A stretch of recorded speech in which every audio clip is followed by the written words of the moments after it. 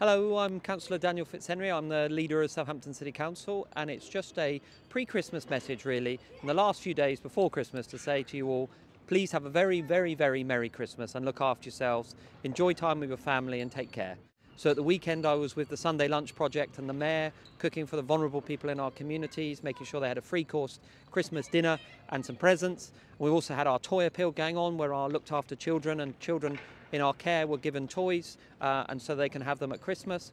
And we've also got other meals and activities going on in the last few days before Christmas to make sure people feel care and looked after. And across the city, we also, many of you will be in frontline positions and be doing working throughout the Christmas period. And we really want to say a very big thank you to you as well for all the support that you're doing to make sure people are kept safe. So this Christmas time, look after yourselves, enjoy yourselves, and let's hope for a much more prosperous and enjoyable 2022. Bye for now and Merry Christmas.